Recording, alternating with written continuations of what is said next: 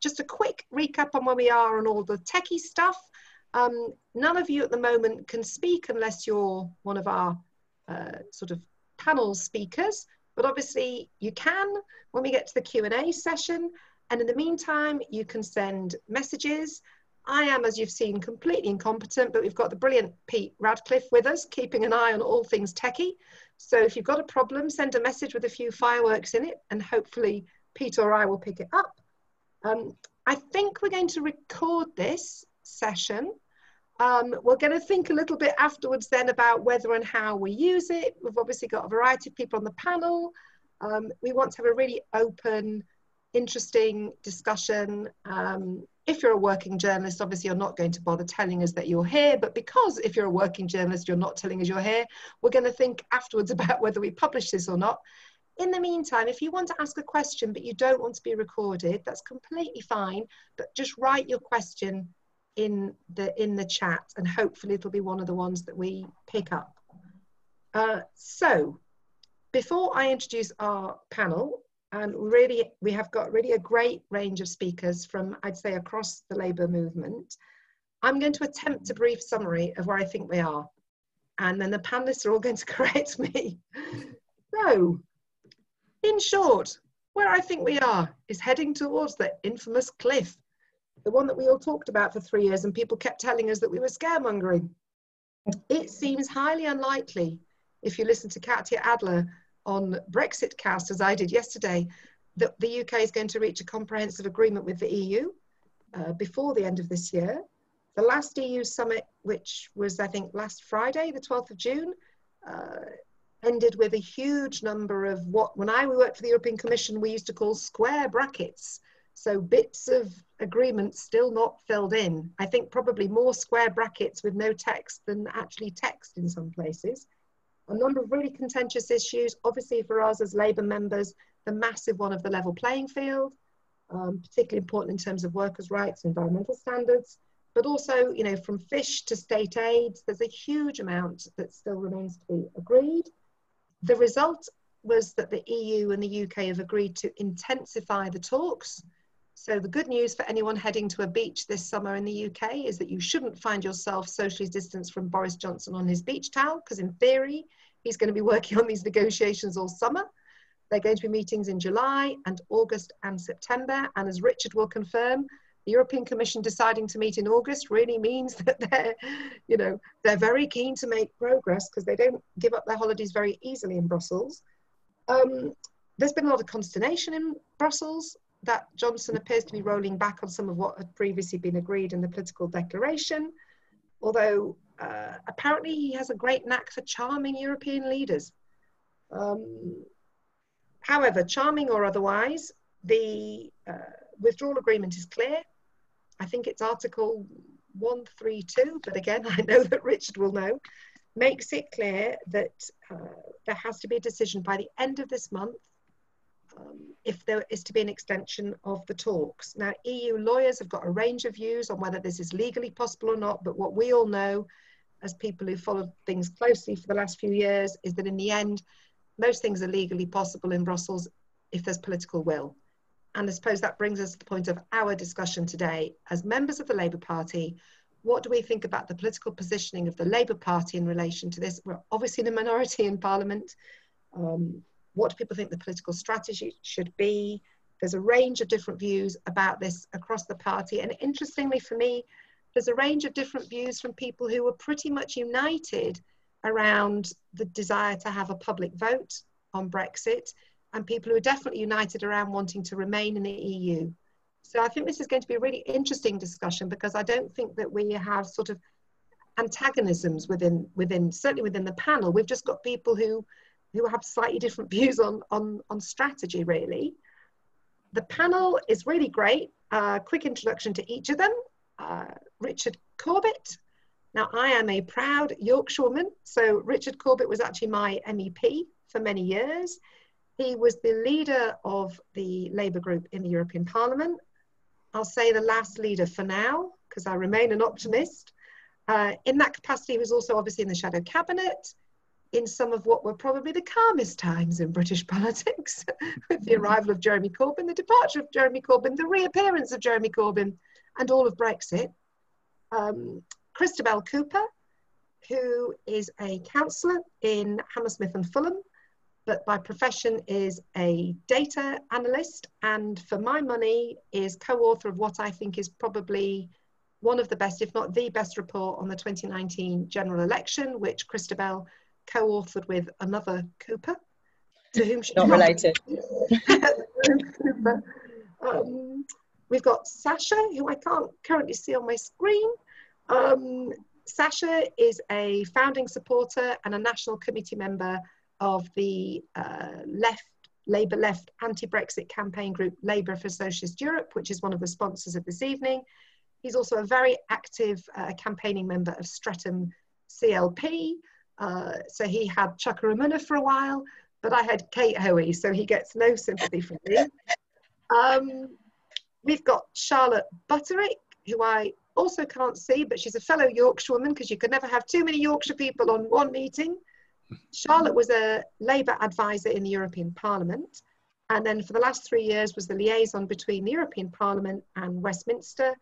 So she accompanied frequently our now party leader, Keir Starmer, out to Brussels during the Brexit negotiations, and obviously worked closely with UK MEPs, including Richard.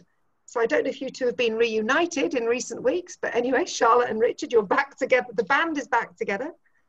And then finally, last but not least, we've got Hamish Sandison, who is the chair of Labour Business by Night and a campaigning Labour lawyer by day, and a very active and engaged supporter of the Labour Party. And I think in both his Labour business capacity and his lawyer capacity, would say that he's got serious concerns about what Brexit means for businesses large and small. And in fact, he, along with the rest of the panel, has been a really active member of pro-European campaigning groups. So that is our panel. And now the Michaels, Buckley and Chesham, get a minute of propaganda each. Mike Buckley, if you're there, do you want to go first? Mike Buckley, are you there? Huh. Well, Mike Buckley, if you're not, the other Michael can go first. Michael Chesham, are you there?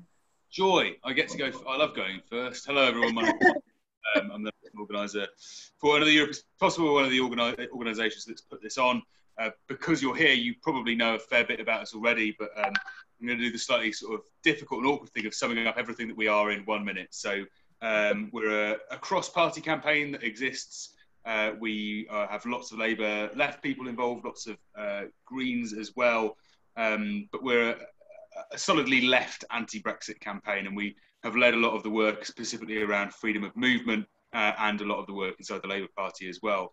There's a lot of despondency at the moment, both on the left and on the anti-Brexit movement. I guess our big strategy revolves around three things. So they've got an 80-seat majority, but that doesn't mean that we can't change the course of history, and we're going to do that in three different ways. One is by stopping the worst bits of Brexit, so that's stuff around free movement and migrants' rights, but also around all kinds of stuff around the potential incoming apocalypse of a US trade deal. We're going to make sure that when Labour does get back into power, it's in the right place on stuff like migrants' rights and our relationship to Europe more generally. And thirdly, we're going to try to build movements of resistance that are so big that they can't be ignored. And so turn outwards to social movements. The thing that I just very quickly wanted to plug as a specific project that we're running at the moment is the alternative mandate. And I'm going to post a link to this in the chat. And it's basically our set of demands, which we've gone through and got a lot of people on board with, politicians, trade unionists, and so on. Our demands on the Brexit negotiation process itself, which I think at the moment we've been on the back foot and we haven't been really raising, largely because we think we don't have much leverage, but it's really important that we do agitate and begin to agitate around a programme for those things. So I'll post that in the chat. I'll also post the link to join us. We're a democratic organisation, and by paying as little as £1 a month, you can be a full part of our democratic activist community. So please do, and have a look at the chat. That was brilliant. That was nearly a minute. The alternative mandate is excellent, so I really would recommend it to you all. Have we got the other Mike? Yeah, I'm here. Hey, Mike Buckley, great. Great. The Alternative Monday is excellent, by the way. Well done, Michael and Another Europe.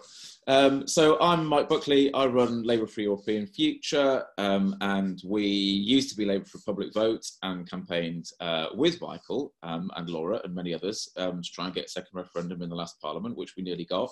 About 5 votes off of Parliament, apparently. Could have been a different world we were living in.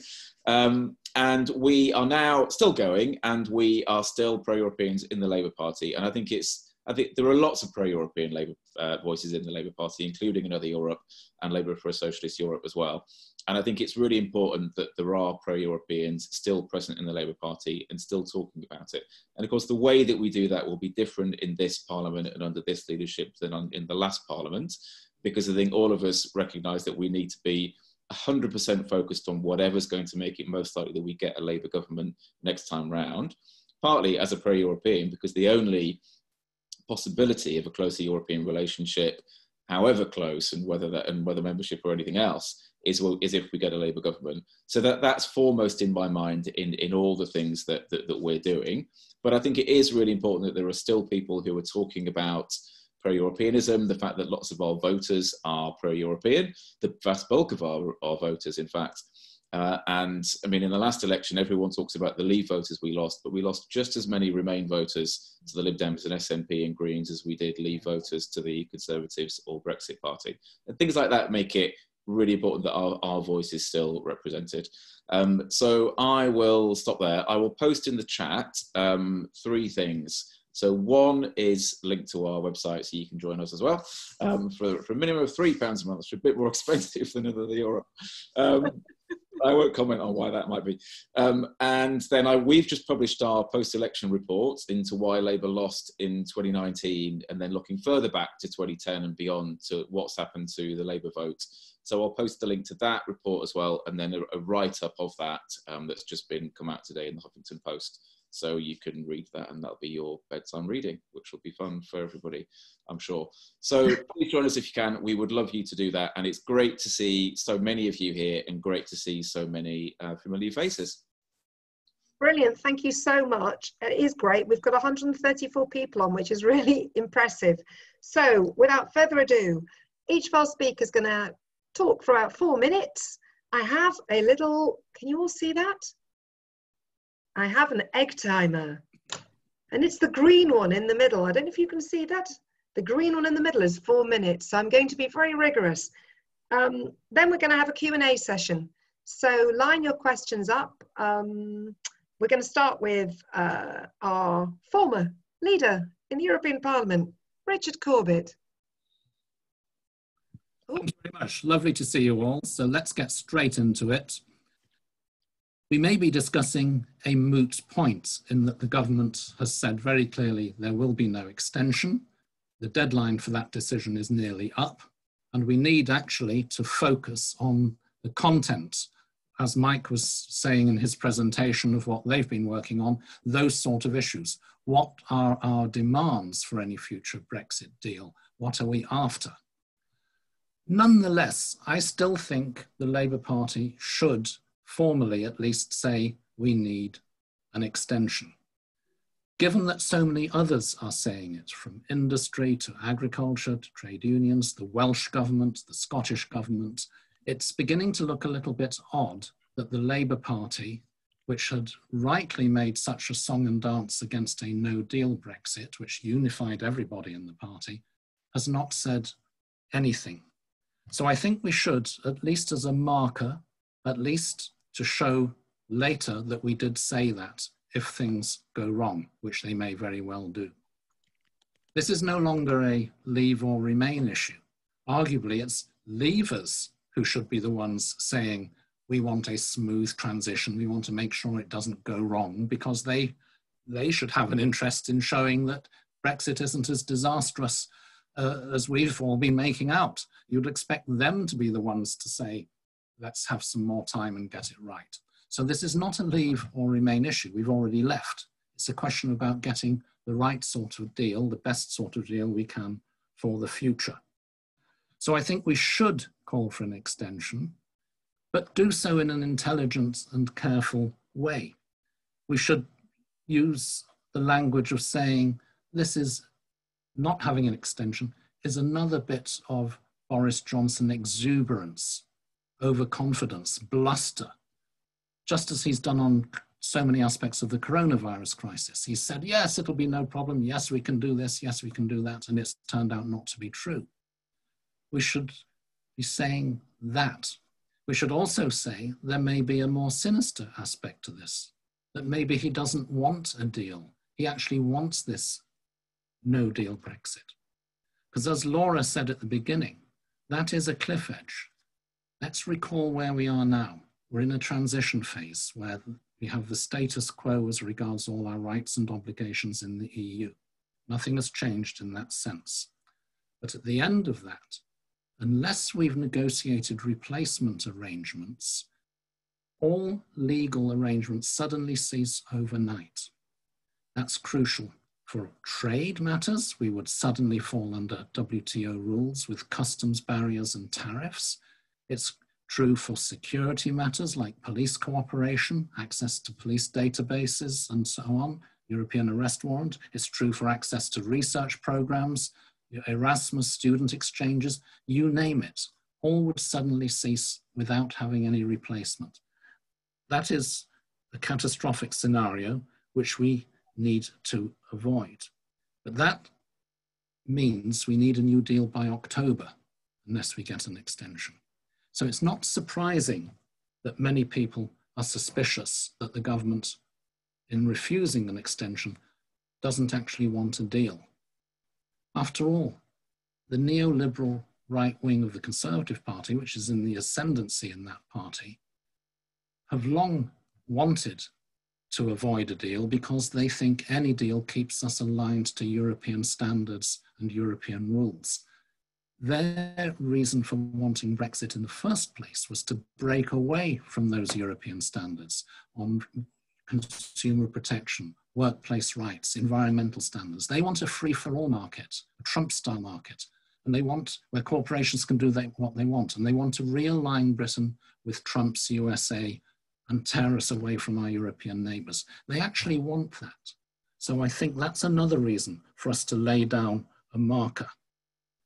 The talks are now in deadlock precisely because Boris Johnson won't, despite what he signed up to in the Brexit deal, the political declaration on what we would sign up to for the future, despite saying we would have a level playing field on these things, he's reneging on that.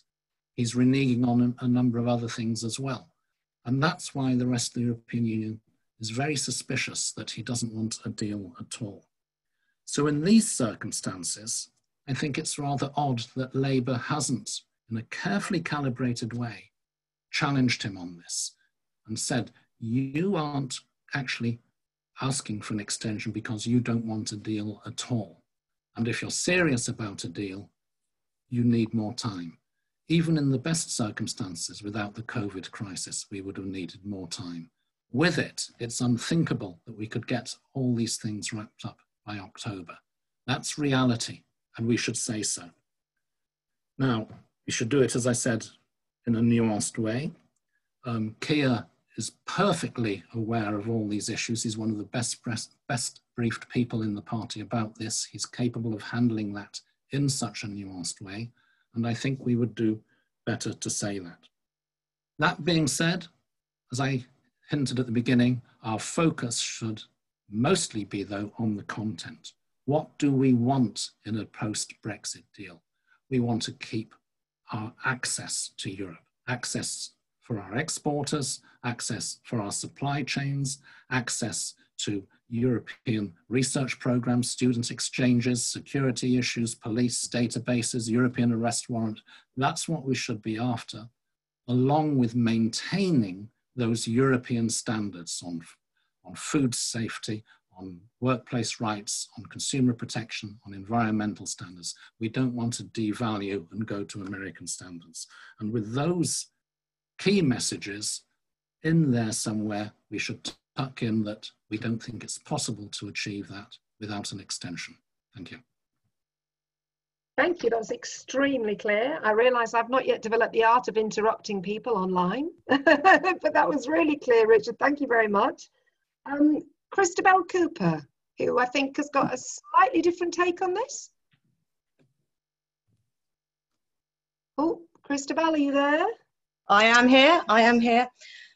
Yes, so I'd just like to take us all back to 10 p.m. on the 12th of December. Which I'm sure we all remember when the exit poll came out and when we realised that Boris Johnson was going to get a landslide.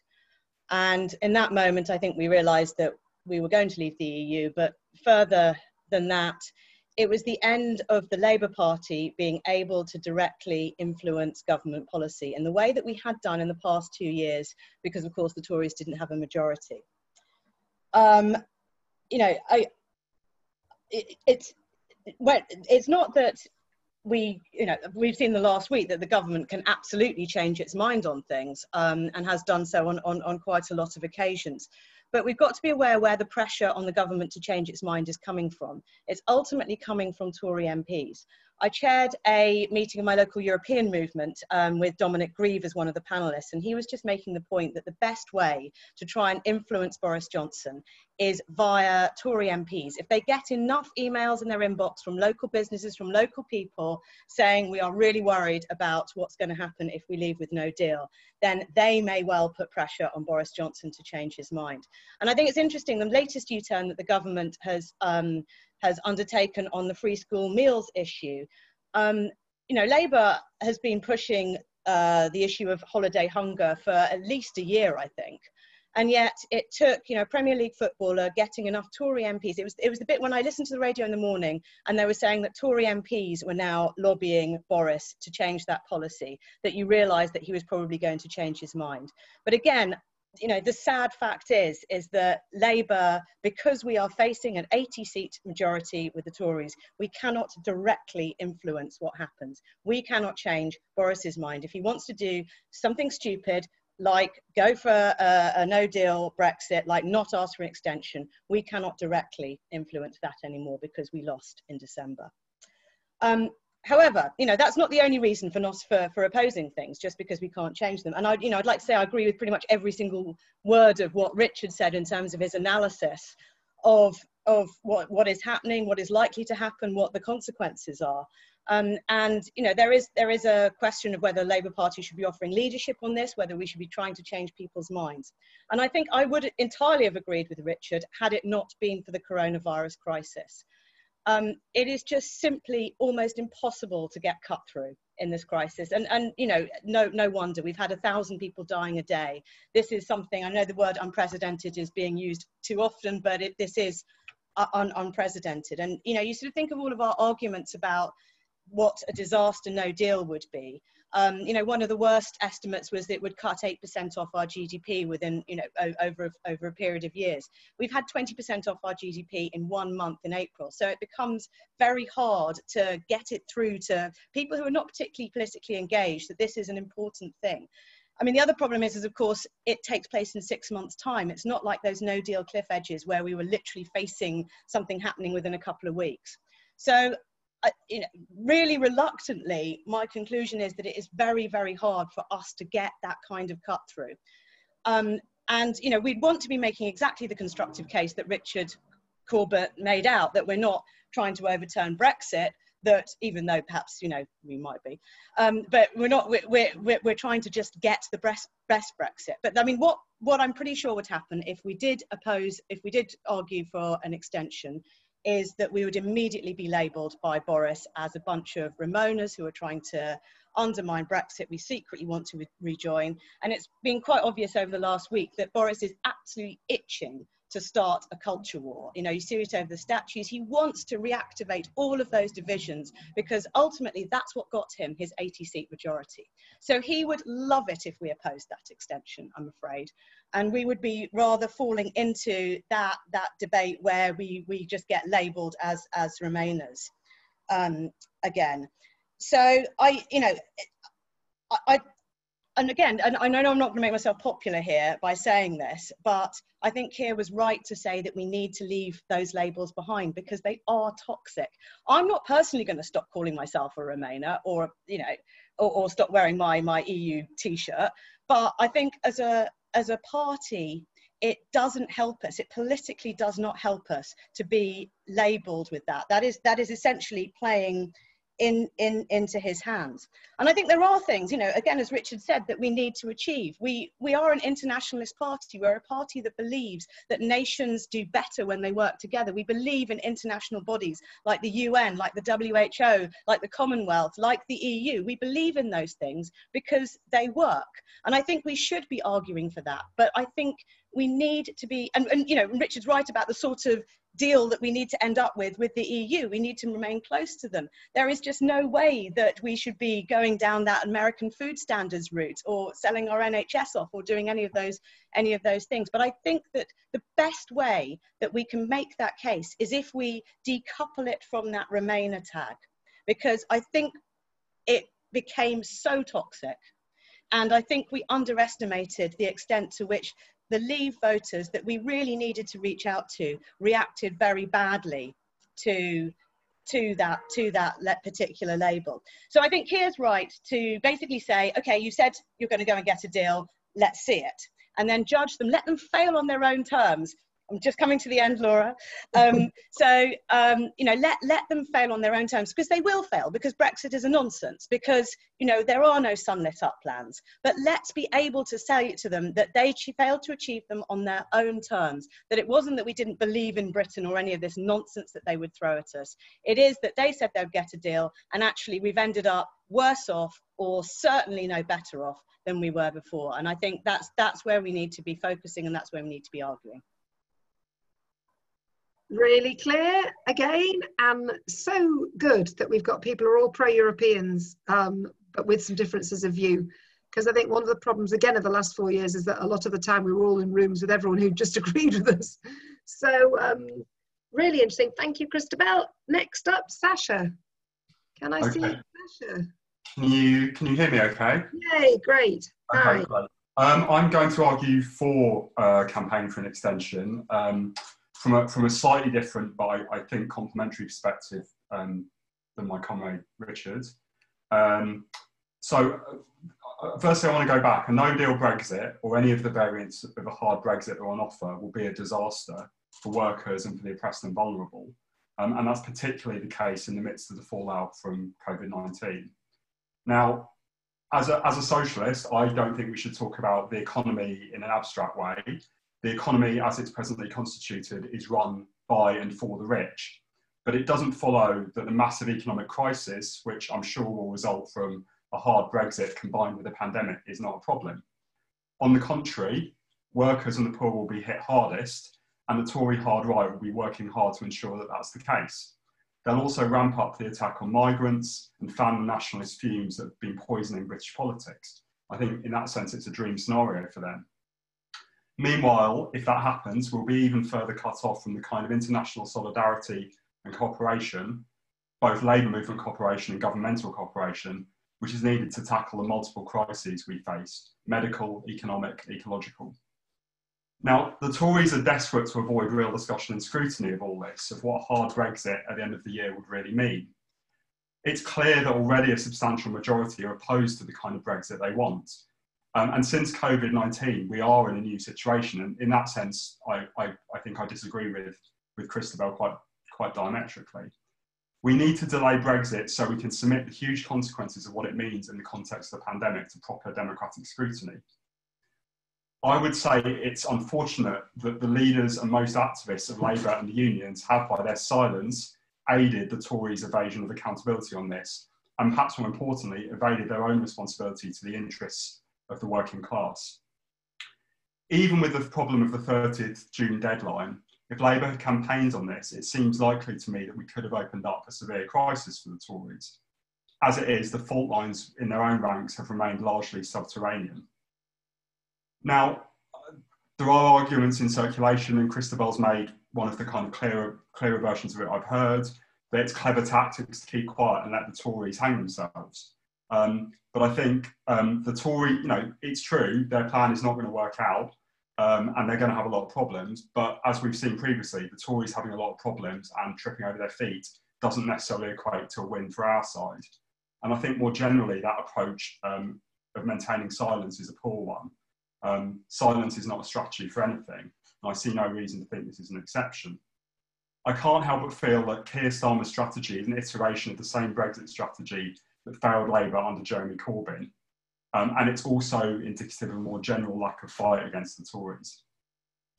I think that the people around Starmer, and unfortunately the decisions are being made by the people around Starmer, are scared of being minimally anti-Brexit. The irony of that being that even without political leadership, the repeated polling suggests that a mass of people already understand that a hard Brexit at the end of this year is utter madness. And that seems to include something approaching a majority of Leavers. That's why I don't buy this isn't an argument we can win. I've heard people on the left talk about the metropolitan elitist Starmer, blah, blah, trying to impose an anti-Brexit position on the working class. But in fact, if anything, the other way around is closer to the truth. Now, whatever happens about Brexit, we must get serious and step up our international solidarity to defend free movement, to build stronger cross-border links, to fight to level up rights and conditions and standards as part of the fight to transform Europe. But equally, I don't think we should see 30th of June as game over. Failing or not really trying to shift the Tories before the deadline is a defeat, but the deadline is not an immovable reality. It's a rule, and with serious struggles, rule can be changed. We should continue fighting to delay Brexit, and we should insist we cannot afford any more dithering. That's the only way delaying it is the only way we'll get a seriously different kind of Brexit, if that's all that's possible, and it's the only way we'll reopen the wider issue of Brexit too. And central to this fight must be a push to shift the Labour movement on this, to get our party and unions to start fulfilling their responsibilities to the working class and to internationalism. Thanks. Brilliant, thank you so much. Really, really clear. And although you're slightly in the dark. Right, next one. I mean, like physically. Charlotte Butterick, I can't see you. Can I hear you? Hello, can you hear me? Yay! Oh, that's a very Channel 4 bookcase in the background there. Yeah, they must win the bookcase prize, the panelists, I think. It's better than yours. But that's not why we're here. So yeah, thank you for having me. So I'd just say, well, one of the key things to note, first of all, is that I agree mostly with everything all of the panelists have pointed out and the arguments that they've made here.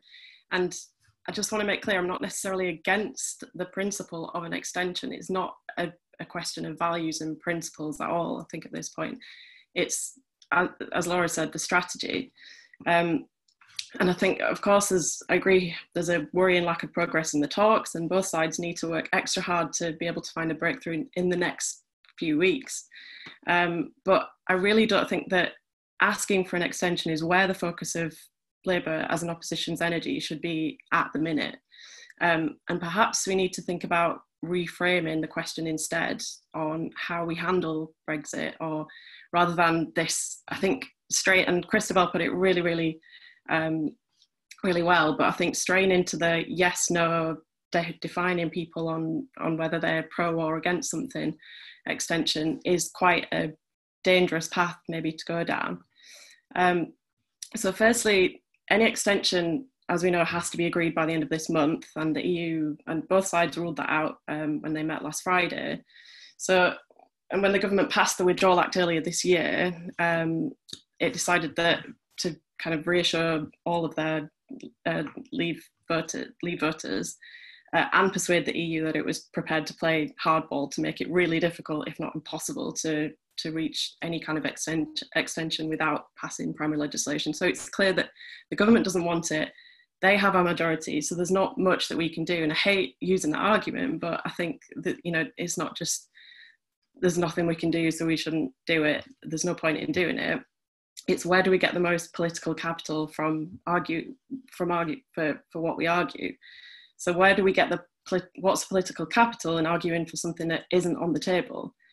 There's no mechanism for it for a vote, and the Tory majority. So I think at the minute, timing and content, everything is entirely up to the government. So in pragmatic terms, moving forward, how can we refocus the debate? Maybe that's where we should be focusing. What is the most useful thing to safeguard livelihoods and jobs, rather than focusing on the process itself? Doesn't it make more sense to concentrate on the content of the deal, like what Richard said? And should we be really kind of playing the Tories at their own game, focusing on their objectives? And surely if we've learned anything over the last however many years, that it's that coming together and challenging what does the Tories actually want to get from this. It's not all about what we desire as a Labour Party. And as Cristabel said, from the election defeat, I think we have to refocus our debate as well. So how can we shift the Tory MPs without, mounting a really aggressive Leave, Remain kind of yes/no campaign, and just apply that public pressure? Hold them to account for the deal that they set out in the political declaration. The oven-ready Brexit deal that they promised, maintaining workers' rights, consumer and environmental protections, all the list of things that they promised would be ready. Because I think getting the government to stick to the promises of that and the political declaration is going to be huge. So should that be the focus instead? That, we need to try and pick the holes in all of that they're not going to get this deal, and Labour probably will have to vote against it. So we probably all agree here on where we need to get to, that the end goal is something that, better reflects Labour's values, the deal with closer partnerships, all the things that everyone else has kind of outlined already. And if the Tories don't uphold this, they've broken a serious promise with the voters, and will have caused economic and social harm. So by applying that pressure constantly and building it up throughout the year, then we're kind of building up a psychological way out as well of how that the government haven't stuck to their promise. And that's how you can, I think, just reframe the whole debate now, because a lot has changed since December, and I think a lot of Labour's values and position on Brexit hasn't changed, but we need to show the public that there's there's an alternative path. So it's not being, against no deal or requesting that this, it doesn't, just by being against something or requesting more time doesn't offer any alternative. We need to visualize, we need to allow people to visualize and see things different under Labour. So I think we should refocus. Any kind of binary pro or against positions does play into the Tories' hands. As Cristabel said, they thrive off this culture war and want to do anything to try and fabricate it. So we're seeing that all the time. And I just think Labour not calling for an extension, it doesn't mean that we're defeatist or that we're giving the Tories a free pass. We're not going to stop articulating all our demands, and it doesn't stop us from doing that on anything else. The majority, we talk about all good things and vote for them. But this is the time to talk about what a deal could be, what is actually possible, and try and really hammer that point that a good deal is possible and give the public a really strong alternative. Brilliant. Thank you very much. That was really great. Hamish, no pressure, but 4 good speakers precede you. Thank you very much, Laura. I'm going to argue that Labour should call for an extension of the Brexit transition period, preferably for the maximum of 2 years. But to make that case, I think you have to prove a couple of points. One, that an extension is right for the country. And if it's right, that Labour should call for it. Obviously, if it's not right, that's kind of an academic question. I believe that a Brexit extension is right, both for economic reasons and for health reasons. But to be absolutely clear, this is not about calling for Brexit to be thwarted or for saying that Brexit won't happen. It will. The purpose of the extension is very simply to get the best possible deal. And I think it's absolutely beyond doubt that without an extension, there is a very real risk, in fact, a high probability that we'll get either a bad deal or no deal by the end of the year. So the economic arguments for an extension, I think, are pretty familiar. You'd expect me to make them. I probably made them before. So in the interest of time, I'll just skip over those, except to say that there's a survey on our website showing that Labour business members were very, very clear. They're Labour Party members in business up and down the country, that they need an extension. They need time to prepare for the future relationship with the EU. But in my view, the economic case for an extension would be strong enough, even without coronavirus. But after coronavirus, that case is even more compelling, because with a health and social care crisis that's caused an economic shock that's unprecedented in our history, it seems to me that the only sane course for any government of any party is to ask for an extension. First, to avoid the double whammy of an economic disaster of a bad deal or a no deal Brexit, on top of the economic disaster of coronavirus. And in my book, that's a disaster on a disaster, which makes a catastrophe. But also, it's self-evident, I think, to most of us that refusing to seek an extension means doing two jobs badly in government, or even worse than they're already being done. Tackling the pandemic badly, while at the same time trying to tackle the EU negotiations badly, which is why I say that no sane government would try to do both at the same time. They would ask for an extension, except for blind ideological reasons that they don't. But there's a further point, and it's a moral rather than an economic point. I believe very strongly that it is morally reprehensible for this government to ask other EU governments to spend an ounce of energy or time on Brexit negotiations, which should be spent saving lives. So if you're with me so far, if you agree that it's right for the government to ask for an extension, the only question remaining for this debate is whether it's right for Labour to say nothing, to remain silent. And on the most important issue of the day for our economy and for the health of our people. For me, that question just answers itself. Should we stay silent or should we speak up? For me, it beggars belief that we're even asking that question. I don't know about you, but I didn't join the Labour Party to remain silent on anything. But I realise there are political considerations to take into account. They've been mentioned already, some of them. Cristabel talked about how we don't want to sound like Ramonas. We don't want to lose votes in the red wall seats. Charlotte's talked about how we don't have the votes in Parliament to force an extension. Well, on the Ramona argument, it's not a call for Remain. As I've said, it's a call for the best possible Brexit deal. Will it lose us votes? I don't think we know that. Certainly some of the recent polls have suggested that even those who voted for Leave do not support a no deal or a bad deal Brexit. And Charlotte, of course we can't win an extension in Parliament or, against 80 Tory majority, but if we were to use that as a reason not to call for opposition to any mean-spirited, nasty Tory policy until the next general election, then we wouldn't say anything in Parliament and we wouldn't oppose anything. Finally, of course, we have to choose our battles carefully on Labour territory, not on Tory territory.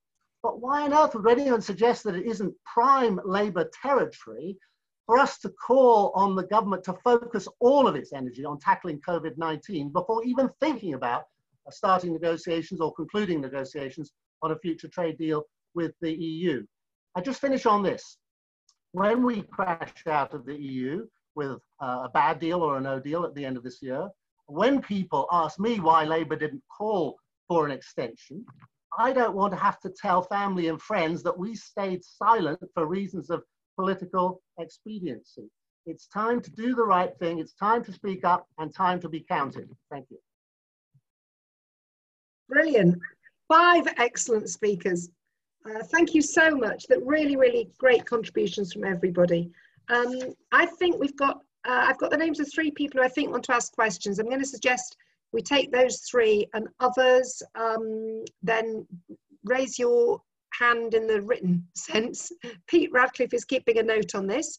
So I've got Michael Boyle, Campbell McGregor and Di Harris. If none of you wanted to ask a question, please say so. Otherwise, Michael Boyle? Are you there?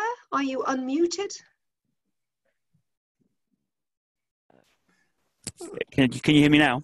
Ah, yeah, brilliant. It's Doyle. Oh God, not Boyle. and I even know that actually. Well, no, it's okay. It's okay. It's an easy mistake to make. My question is to all the speakers.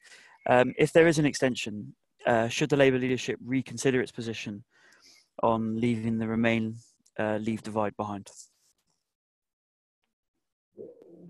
Great question. Okay, and then Campbell McGregor, and apologies, I've probably got that name wrong as well. My question to the first speaker. You said that. Can you hear me? Yeah, brilliant. Yes. Was it said it was involved in a campaign to defend migrants' rights? Is this a campaign to defend rights of EU migrants or all migrants, or who? So, sorry, could you say that again? Is this a campaign? Is this a campaign to defend the rights of all migrants, or EU migrants, or who? That was directed to Richard, yeah? Well, whoever the speaker was, I'm not. The first speaker, yeah? Okay. And then Di Harris? Hi, yeah. Okay, so Jeremy Corbyn agreed to the 2019 general election because Johnson promised him that that no deal was off the table. That's the reason he agreed to the election. And now we are where we are. But Keir Starmer seems to be repeating history. Johnson has promised him he will get a deal, and Starmer is saying we've got to allow him to get the deal that he's promised we will get. But at the end, when we don't have a deal, where are we? You know, we're in a dreadful position in Parliament now, and the country's going to be in a dreadful position when we don't have a deal, just because for some reason we're saying, oh, the Tories have said they can do it, we've got to let them do it. And I agree absolutely totally with Seamus.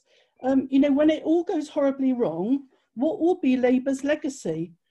Will it be we fought against this disaster, or will it be, well, they told us that it would be all right, so we just let them get on with it? That's no way to pull back the voters that we've lost already. Okay, great, thanks. Now, I didn't explain this to the speakers, but I'm going to sort of take you randomly, I think. And I don't know if you want to have a go at answering each question, or if there's just one that you want. I mean, speakers, you feel inspired. But let's start with maybe Sacha. Okay, yeah, I'll just answer two questions. One is, certainly I'm campaigning for the rights of all migrants. I'll just leave that there. So I think that I really I enjoyed all the speeches. I particularly enjoyed Hamish's speech, as people see from me posting bravo in the chat box repeatedly.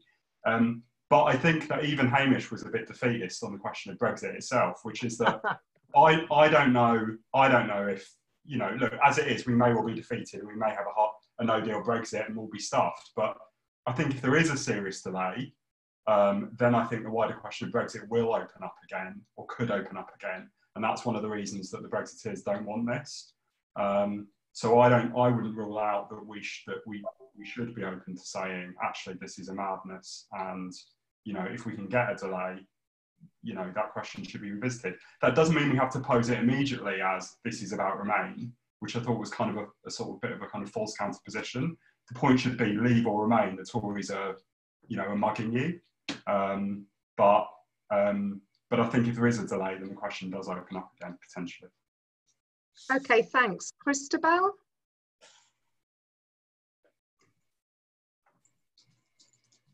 Okay.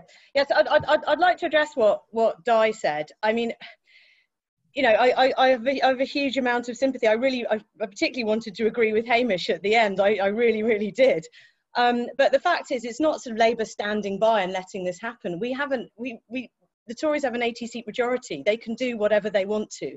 We you know, we lost the right to be able to influence policy on December the 12th when we lost that election. And the people decided that they wanted to go with Boris Johnson and his, you know, I mean, we can say all we like that it was a fake message, and it was, but that was what the electorate decided. And we are in this position simply because the voters decided that they wanted us to be in this position.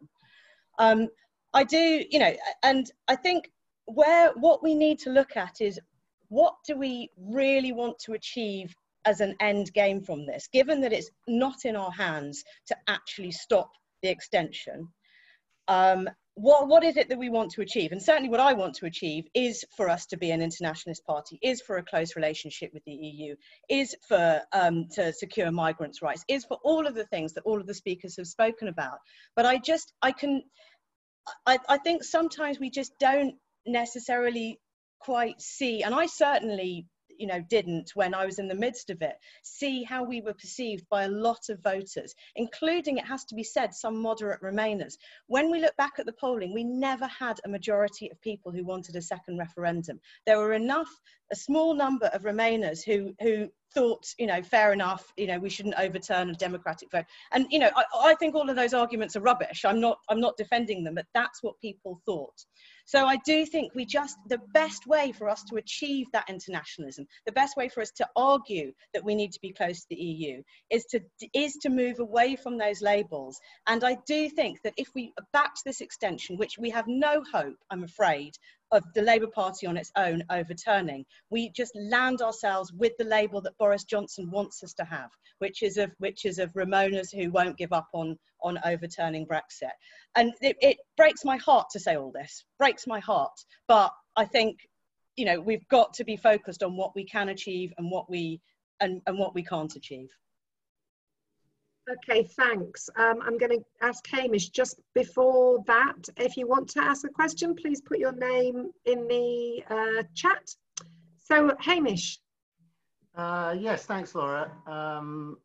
I don't have anything to add to what Di Harris said, since she seems to agree with me, so that's fine. Picking up what Sacha commented on, that I was being a bit defeatist.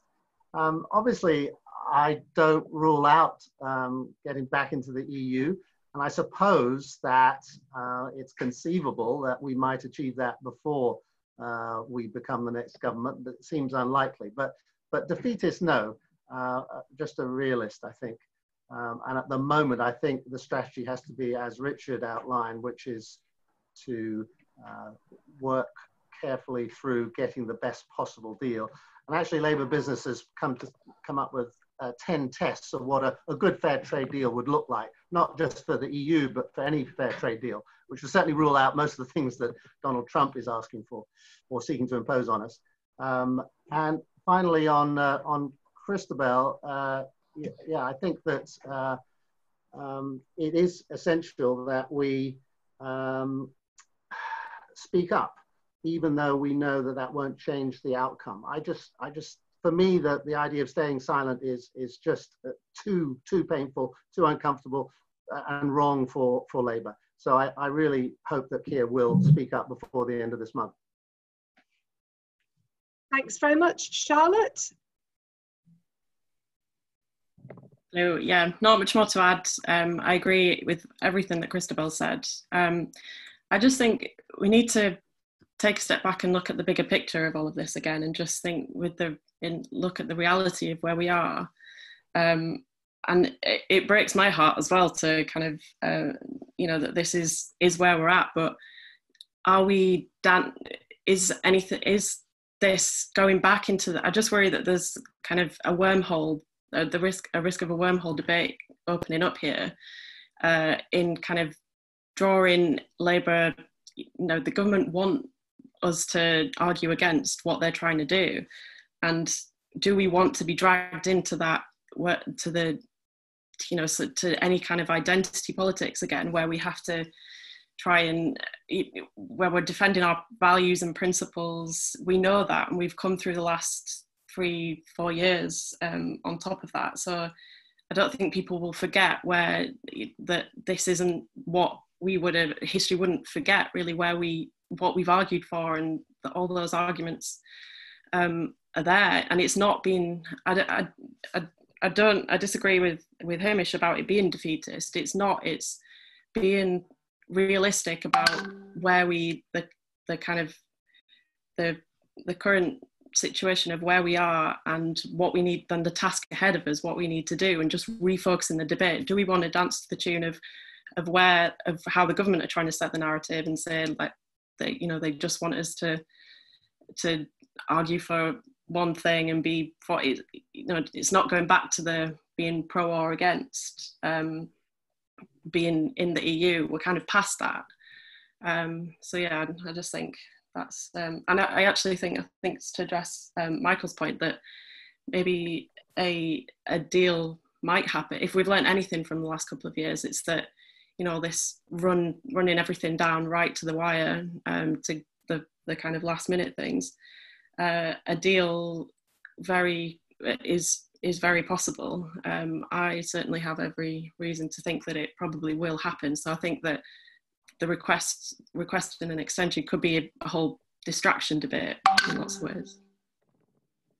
Great, thanks, Charlotte. And finally on this round, Richard. Yeah, the argument that they have a huge majority, so what we say doesn't matter, that applies to everything, doesn't it, that the government's doing, logically.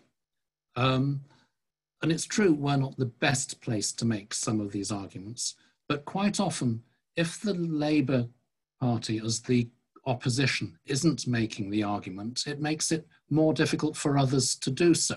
We saw this with Rashford, didn't we?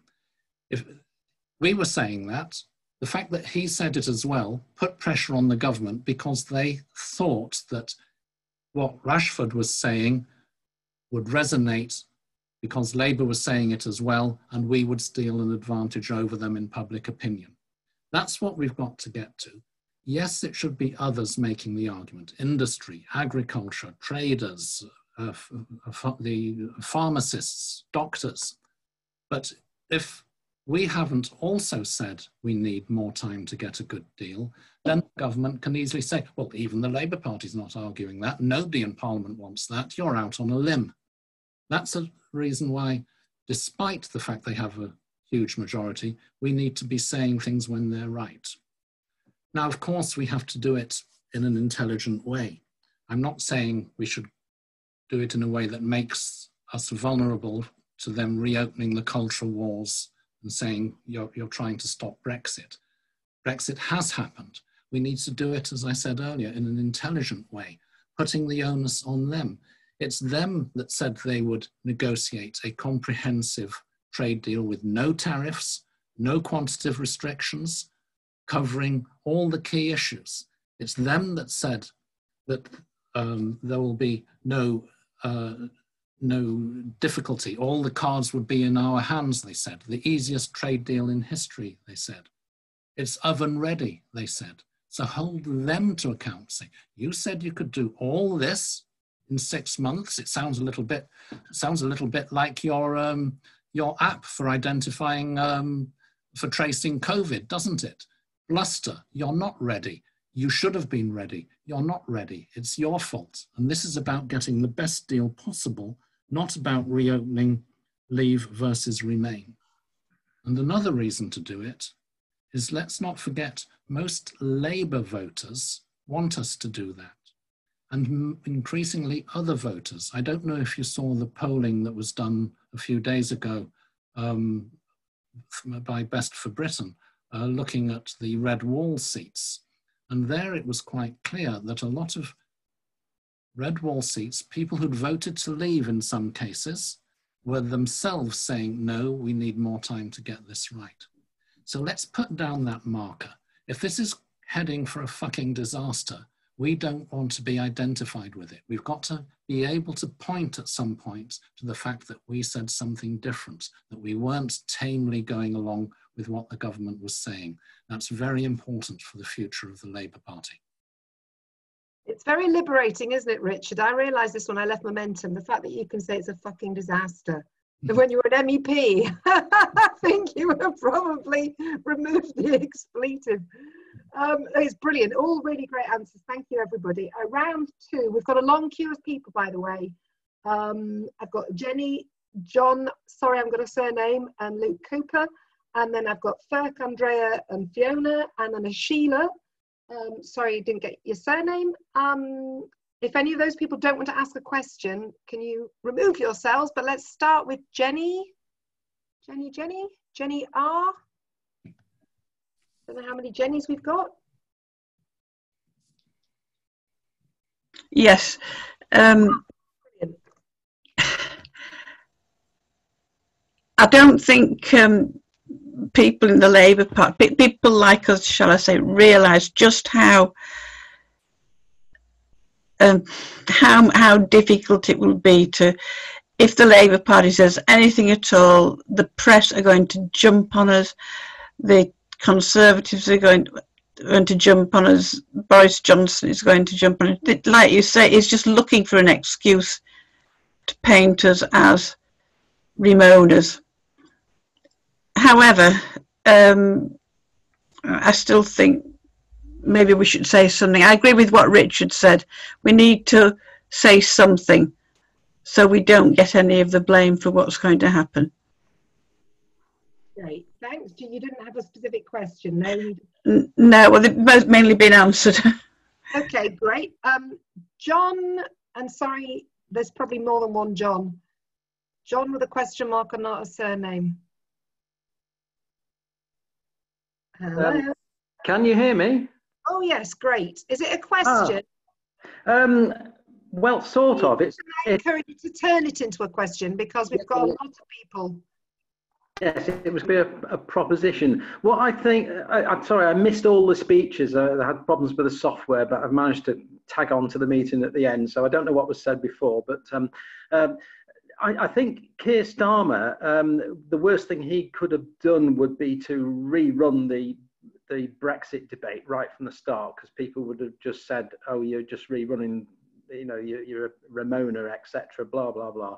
So he's very cleverly to one side and said that's been decided, that's for future generations to fulfill. So in that respect, he is then able to hold the government to account on what they can say that they are going to do. So they're saying they're going to do all these wonderful things. So he can point out that they're not doing it if they don't do it. Now, the thing is, when you get to the end of the year, if they don't have a trade deal, if they go out to WTO terms, we know it's going to be a disaster. There's no infrastructure for dealing with imports, you know, with the customs at the Dover, etc. So all that will mean was that we will get, you know, the severe shortages of food and supplies. All the you know, just-in-time chains will be broken for manufacture, etc. This won't be very good. Now, is there? I'm really sorry to interrupt you, but there's a long list of people who've got questions to ask. I've got more people than we possibly got time. So unless you've got a question, I'm going to have to move on to the next person. I'm really sorry. Given that situation, don't you think that that would be a good idea to exploit, as in let them have a disaster at that point in time, because that will show people that they're getting it all wrong, that it was all lies, that it was a joke. If you instead go for extending the and you know, and what will happen then is they will organize a trade deal and we'll be worse off. But we won't notice that we're worse off because we'll be in, you know, years down the line, and things will happen slowly. So people won't know that we're actually worse off than what we would have been. What we need is actually a disaster to happen. You know, shortages, right, etc. The question is, should we let them have a disaster? Great. Okay. Very good. We got there in the end. Luke, did you have a question? Oh, yeah. So. Hi everyone. So my question is, does anyone on the panel think that it might have been a mistake for Remainers to put such store in the idea of opposing a no-deal Brexit that was never going to happen and wasn't a serious possibility, and that left us outmanoeuvred when it came to the inevitable, which is that Boris Johnson got a deal. We even took it so far that we turned down the opportunity to have a general election in which Boris Johnson would have been forced to argue for a no deal in front of the British public, but we said we didn't want that. So does anyone on the panel think that that was a mistake? And then does anyone else on the panel draw the conclusion from that experience that maybe this time it's also the case that a no trade deal 2021 isn't going to happen either, because the customs infrastructure for it hasn't been built, and that means that Boris Johnson, just as he did previously, has every intention of striking a deal. So the whole idea of extending the transition period is getting away from the thing that we should be really sharply focused on, which is what kind of deal we want in the first place. Okay, so we got a couple of questions there from Luke. Good cheat. Let's start with Hamish. And if you could keep your, don't answer where you like. And Okay. On Jenny's point, I think I'm agreeing with her that all hell will break loose if we use the B word, and that's what Keir Starmer is concerned about, quite rightly, but that isn't the reason, in my view, not to make a clear and compelling statement for an extension on the grounds that I argued for earlier. And I think you said at the end of your question, Jenny, but we need to say something, and I agree with that. As far as John is concerned, clearly we shouldn't be rerunning the Brexit debate. I think all of us have said at the beginning that this is not about stopping Brexit. This is about what kind of a deal do we have with the EU. And the notion that we need a disaster from which a phoenix will rise from the ashes is one that I reject totally. But I think maybe you should join another party if you want to pursue that idea. As far as Luke is concerned, I don't think it was a mistake to oppose a no-deal Brexit. I mean, we can debate the strategy and tactics around the election last year, and Labour Together is coming out with its report tomorrow, which will be really interesting on the lessons learned from what happened last year. But I think that as far as my members are concerned, we're absolutely clear that no deal or a bad deal, and I think they're very close to being the same thing for these purposes, means tariff barriers, non-tariff barriers, economic misalignment, and real difficulty for businesses, small, medium, and large, to access the closest and biggest market. So we must continue to argue against a no deal or bad deal Brexit. And I agree with you, focus on what type of deal we need, recognizing there will be some kind of a deal at some point, and we need to help to shape it, not least with countries other than the EU. Great, thanks. Cristabel?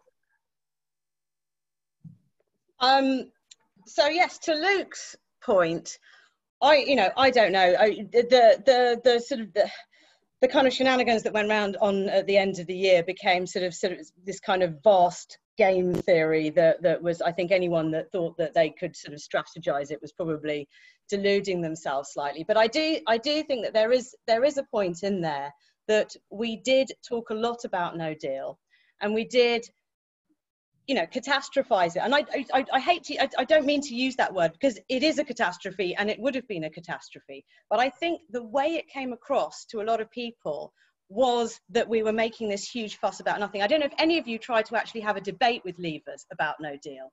And, I would sort of say, but the British Medical Association says this, and, blah, blah, blah, blah. And literally I got back, well, what do the doctors know about it?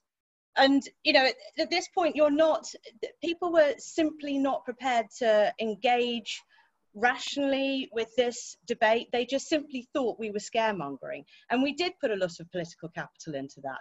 And I do think that it now makes it very much more difficult to do the same thing again, particularly, as I say, and I do think if it wasn't for coronavirus, I'm not sure I'd be arguing on this side of the fence.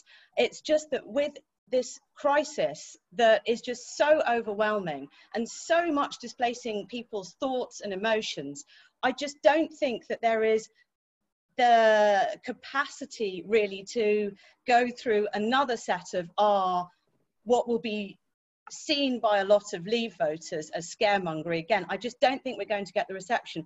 And I think, it's in the end, the people that Boris Johnson will listen to are not us. They're not our voters. They are Leave voters and they are Tory voters. So the fact if we're just simply playing to the crowd that already vote for us or already agree with us, we can't change anything. We can't win. We can't get what we want. We need to be able to see that there are people out there who simply don't think the same way as we do. And if we don't do that, I do think we are just going to continue getting the wrong result, whether that's at the general election or whether as pro-Europeans in terms of maintaining a close relationship and perhaps even one day rejoining the EU. Okay, thanks. Sacha? Okay, I haven't got a lot of time to go into it, but I think the pandemic is precisely why we need an extension and precisely why if we thought we could get an extension, I really don't understand Cristabel's argument on that. Okay, secondly, no deal Brexit. I mean, I agree we shouldn't just talk about a no deal Brexit. And you'll notice that I said repeatedly also possibly a hard Brexit of some other sort. But firstly, I don't think we should rule out that it could be a no deal Brexit. I think it's entirely possible.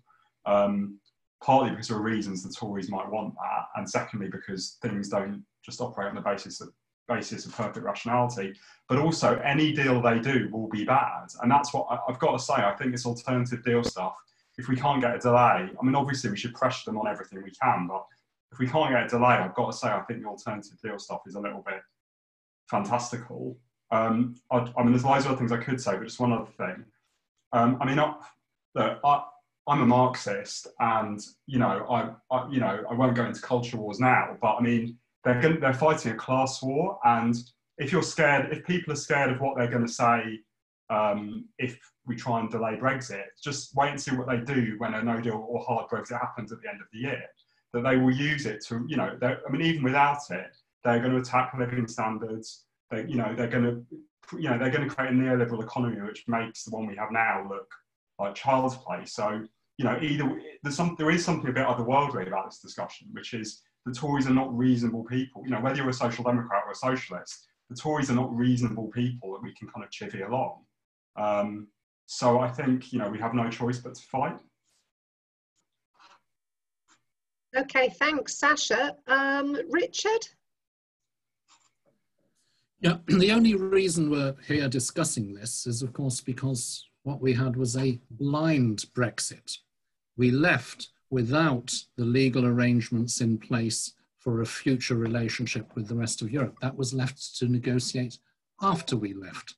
And the government has fully exploited that by making very nice noises ahead of the departure date about it would all be easy, it would all be fine, signing a political declaration of future intent with the European Union, which had all kinds of commitments to it, which they have now turned their back to. So that's why we're discussing what kind of deal, and that's why we're discussing whether we have enough time to achieve a decent deal by the end of this year. We've all said we should focus mostly on the content, what kind of deal we would like to have. But let's not forget also on that, we won't actually influence the government. We're not going to make it change its mind. Boris Johnson isn't going to listen to us on the content any more than on whether we need an extension or not. What we are doing is laying down a marker vis-a-vis public opinion to say that we were on the right side, to say that we have got the right arguments, they are making a mistake. That is what we are doing in this. Let's have no illusions that we're going to persuade the government to change course on any aspect of this, content or timing. We're not.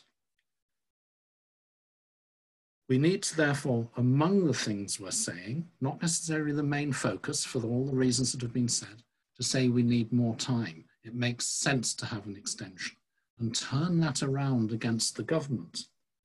It's only a matter of the next 2 weeks, after all, because it's only by the end of this month that you can decide to have an extension. There are various theories that you could decide that later in the year. They are all legally very, very hazardous. It's not easy to do that. The withdrawal agreement makes it very clear an extension decision has to be taken by the end of this month. So it's only on the next couple of weeks that we have to put down this marker that there should have been an extension. And yes, we should do it in a way that, that has a wider resonance with the public, precisely because of the coronavirus crisis. The argument that the government is blustering again, that it's overconfident, that it promises it can do something by a particular deadline and then fails, that has resonance at the moment. They've done it over so many things in the coronavirus. PPE will be available by the end of this month. The app will be available by the end of that month. The testing capacity will be available by some other time. They've failed again and again and again to meet deadlines in the coronavirus crisis. We can perfectly well argue that they're in grave danger of doing the same thing now with these negotiations, with huge dire consequences. It makes no sense for the government to box itself into the corner with the shortest possible Brexit deadline. Of course they should extend in order to achieve a good result for Britain. Brexit has happened. We're talking about the results that we need to achieve. Thanks, Richard. And Charlotte, did you want to add anything? I'll just add quickly on the kind of the where we are with, you know, being I agree fully on with all of you on the disasters of no deal and all of the things it could do, but I think this is past the point. We're past that point, and the thing is now that if we're asking them to extend, are we not just getting too bogged down in the details, and are we missing the real point that we have a Tory government with a sizable majority, and the reality is, and we have to seriously ask ourselves the question, if it was extended, I think someone made the point, if it was extended, then for another year, 2 years, would the government pursue anything differently? Probably not. And at the minute, everything on the time and everything is entirely up to the government. Not one Tory MP has dissented. So why do we want to give the unreasonable people more time to negotiate something that they haven't said that they're going to do anyway? It's a kind of distraction argument from the real picture of what's going on. So shouldn't we be pragmatic and try and influence the deal, influence what we can influence? And I think that it's not a case of being silent or not saying anything or not being opposition or treading on eggshells. It's choosing the type of battles that you're going to pick with the government and when. Okay, thanks, Charlotte. I'm conscious of the fact that we are running out of time. There are lots of people who want to ask questions. Let's try to get at least another couple of rounds in quickly. I've got one written down by Neil Nerva, who said some time ago, what are the top 3 issues to challenge the government on to ensure that we get the best possible deal? So maybe just a couple of you would like to answer that. And then Liz Minns, I think you've got a question. I don't know where you are, Liz, if you're still there. And then Alan White as well. Liz, are you there? I can't find Liz, but I think Alan's there. Okay, well, whilst you're trying to find Liz, let's ask Alan. Hello. Hi. Hello. I think we should make sure we don't over fetishise the 80-seat majority that the government has. Which is to say that we mustn't read that as representing a groundswell of support for them. It's true it is an impediment in Parliament, but I can't remember the exact figure. I think the Tory vote went up by about 1.2%, the 2019 GE on the previous one. So it's more an artifact of the first past the post system than it is a representation of some kind of shift, it seems to me. I don't understand why people are reticent about arguing for the Labour Party to be arguing for an extension. I mean, that's the question. if you like, that is, yes, that can be the question. The point of politics is to get power, but you have to be arguing for things that are right. And it is clearly, as others have argued, in the interest of the country to request an extension, and I agree with Hamish's point that I don't want to be in a position where I can't say that that's what we argued for. Great, thanks. And we've seen your flag as well, being held by a teddy bear. Great backdrop. Thank you. I dressed my set. Did you find Liz? Pete? No? Okay, so Fiona Murray, are you there somewhere out there? And Andrea Pizarro?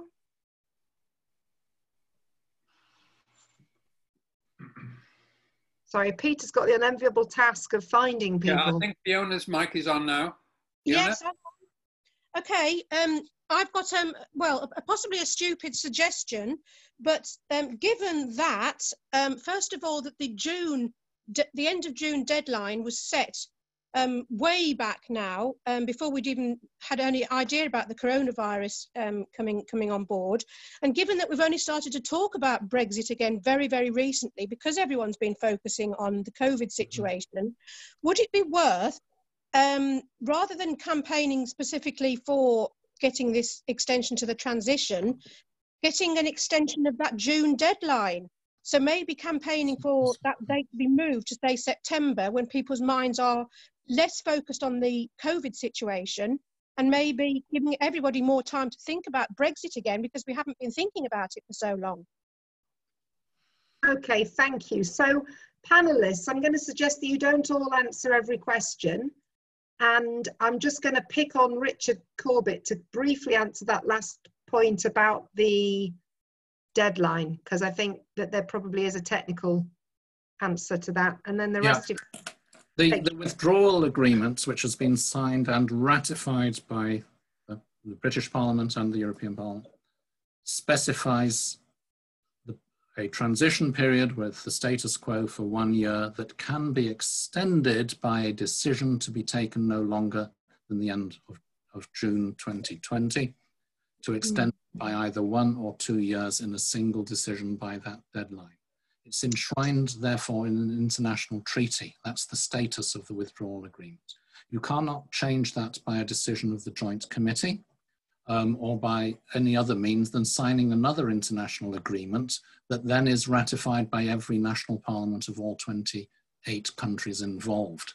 That's such a tall order legally that it's not possible. I know it was all written before the COVID virus, but that's the position that we're in. Question that I'd like to quickly answer was, what are the things we should go for? And I would say go for access to access to the single market for exporters, for our supply chains, access to the student exchange programs, research programs, police cooperation, and so on. That's what we should be going for. But it does show the fundamental dilemma of Brexit. If you go ahead with Brexit, either you distance yourselves from the EU as a country, you have a huge economic hit then, because you're not in the single market or the customs union, you've disrupted your trade with our main trading partners, or you attenuate that, you stay close in all these ways that I've said, but then you have to follow the rules without having a say on them anymore. Neither is a good solution. Of course, that's why we were against Brexit. But in the current circumstances of economic catastrophe, because of COVID especially, we need the second solution, stay close. Yes, it means following European rules on the single market and so on to a very high degree, but after all, at the moment, those are all rules that we participated in making. They're mostly, not all, but mostly good rules that we can live with for the time being, for a long time actually. Certainly for a hell of a long time compared to what the Conservatives would do with those rules in terms of tearing them up. So we should go for the close relationship in terms of what we would advocate as a kind of deal that we want, bearing in mind that we have no influence anyway over a government with an 80-seat majority. But in terms of public opinion, that's what we should be arguing for. Okay, thanks, Richard. I'm going to ask the panelists to only add where they disagree, if you see what I mean. I didn't disagree with myself at all. Par for the cause. Cristabel. Are you there? Yes. I am here. Just a couple of points. I mean, there's a lot of people have been saying, well, you know, we shouldn't be doing nothing, and I agree, we shouldn't be doing nothing. I don't think we are doing nothing. We are saying that you need to get a deal, and I absolutely think, you know, I do think we could be doing more to say what kind of deal we need, exactly along the lines that Richard Corbett has outlined, and we need to hold them account for if they don't deliver that. If they do deliver a deal which is going to sell our workers out, which is going to lower our food standards, which is going to destroy our manufacturing and our agricultural industries, we need to be holding them to account for that. I do have an awful lot of sympathy with what a lot of people have said. And when I use the word Ramona, I am using it not because I believe that we are, but that is how we are perceived by a lot of people. And it's not just the extreme leavers. I mean, it's an interesting, we never got a majority in favour of a second referendum because there were a bunch of moderate Remainers who were always kind of a bit on the fence, who didn't particularly warm to the People's Vote campaign, who thought that the Leave vote should be upheld. There is an awful lot of those people out there, and I think we don't necessarily engage with them, and we don't necessarily think about them. But there's an awful lot of people who just don't, you know, they're not sort of particularly partisan on one side or the other. And I think the problem is right now they are distracted with COVID, and we will be labelled as Ramonas. The right-wing press, we know how vicious it is. We know how, you know, Dominic Cummings and his crew will manipulate this.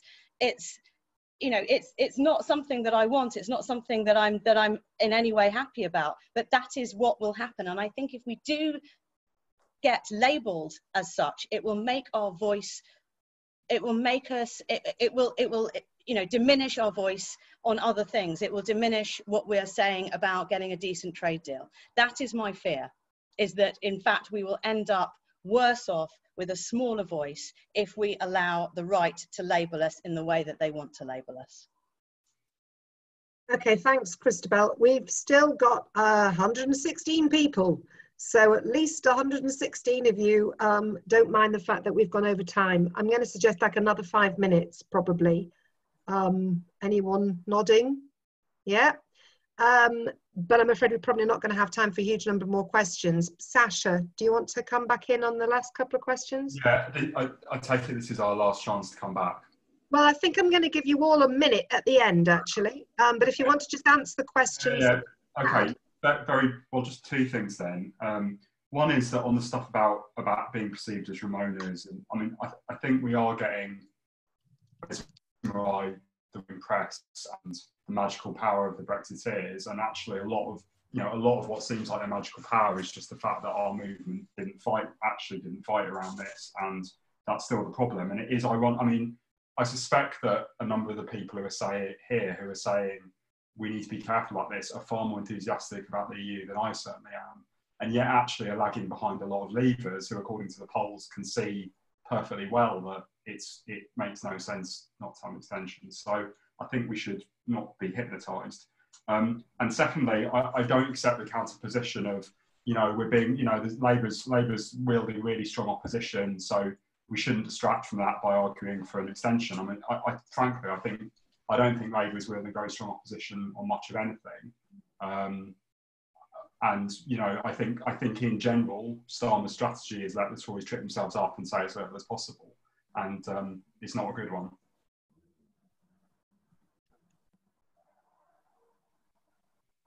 Oh, that was, thank you. That was succinct. Hamish? Have I already... Is this my last one? Well, I'm happy to make this my last 1 minute because I'm sure everybody's thinking about, you know, switching off soon. I certainly need to go off. Oh, okay, great. So make this your last. Can I make it my last minute? Just two very quick things. I just want to add to what Richard said about alignment of standards should be the goal of our deal. I would add to that something that reflects the Labour values that I think we should be pushing for in any negotiation, whether with the EU or other countries, and that's worker rights, consumer protection and environmental protection. all to be on a level playing field basis, that not just keeping what we've got now, but keeping up with what the EU is doing. Otherwise, we know what the Tories are going to do to our workers' rights. And my final point would be to echo what Alan White said and what I said at the beginning. I think that when we all agree that it's right that there should be an extension, mainly around the COVID-19 issue, and there I guess I disagree with Cristabel, seems to me that's, as I said at the beginning, a much stronger argument for not spending any time on a trade negotiation and spending all our time on tackling the virus. So under those circumstances, the extension has got to be right. And what do we say to our family and friends if we're not even on record as saying that we support that extension? That's the question I can only answer by saying we should stand up and speak now. Okay, thanks, Hamish. Charlotte? Sorry, you're last again. That was unintentional. All right, that's the last. Yeah, with my 1 minute kind of summary as well. Now, just to yeah, I don't think that there's. I think the reality, we agree on most of the content and the end goal of getting the best possible deal and relationship. I think that there's a risk that we just get lost in the detail here. So to spare that from, that's been the case over the last couple of years as well. So how can we be pragmatic and on the front foot? And I appreciate both those things are really hard. And it's not a question of being against necessarily an extension. I'm not against the principle, and I don't think that's where the position where that the leadership is coming from. But it's kind of saying, look at the last Cllr's record on Brexit and other things. It's not disagreeing on any of the points that anyone's really made for requesting an extension and avoiding no deal. But how do we, just think we need to ask ourselves sincerely, is asking for an extension right now a sensible political strategy? Where there's 12 days left or something until we have to call for it. So I just think as well that the political problem presents that the longer the public goes without really sensing or tasting a sense of what Boris Johnson's Brexit is, then the more it is constructed in this fantasy world that they can talk about it and talk about us, the opposition, kind of stopping them from getting there, and that plays into their public narrative. So I just think stopping dancing to their tune and trying to, a lot of you talking about trying to take away the narrative, but I think this is a wormhole of being like pro or anti extension in this sense is a bit being dragged into that wormhole. So I think, yeah, we all probably agree on where we need to get to, but how, as the opposition, should Labour focus its energy in the meantime? And I just think with the narrative and the time frame against us, it should just be on the most pragmatic and effective way for now. And it doesn't stop us from articulating any of the other demands that we have. It isn't silencing on any of that. We do it on lots of other issues, so it's not being silent at all. Okay, thanks, Charlotte. So look, with apologies to the 4 or 5 people who definitely had wanted to ask a question, I'm afraid we are now well beyond time.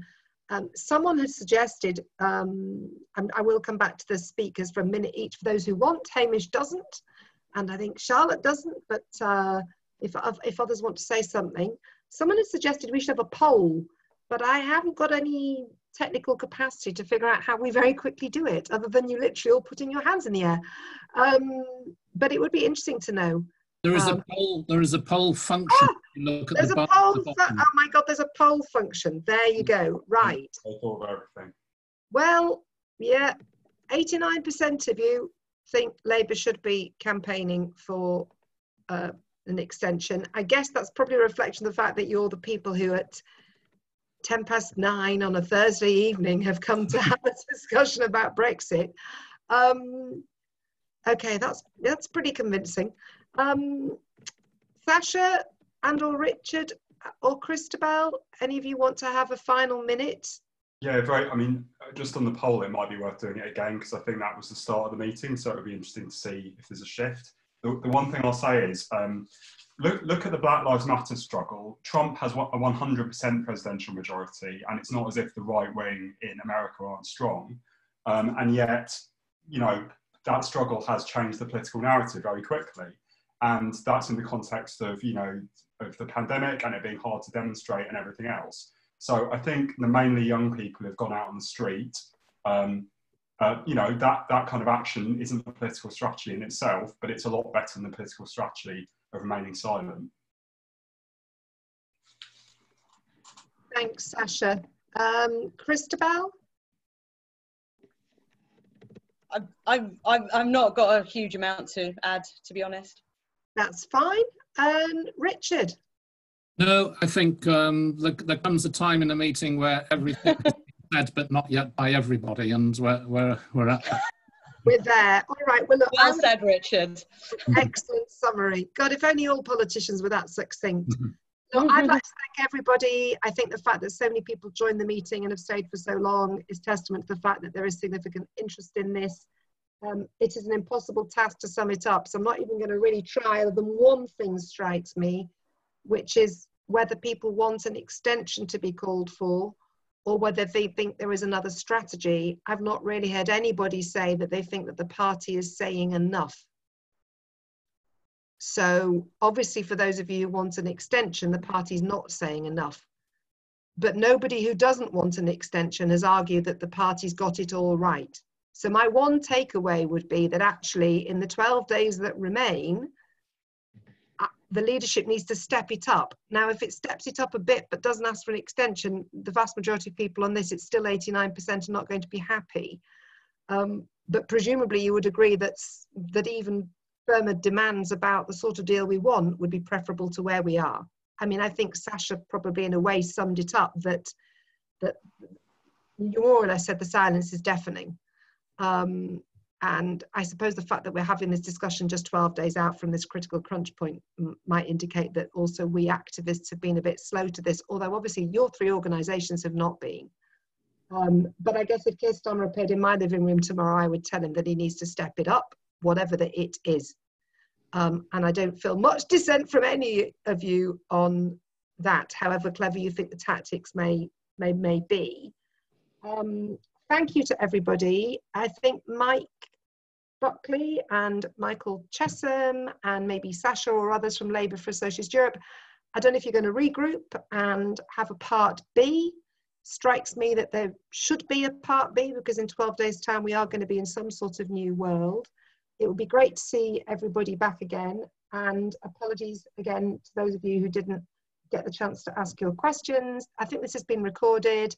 All of the organisations have dumped things in the chat, so please check out the Labour for European Future and the alternative mandate documents, and safe travels back from your living rooms to your kitchens or wherever it is that you're now commuting to. Stay safe wherever you are, and thanks ever so much for joining this evening. Okay, thanks. Thanks, Ciao. Laura. Great job. Thank you. Thanks.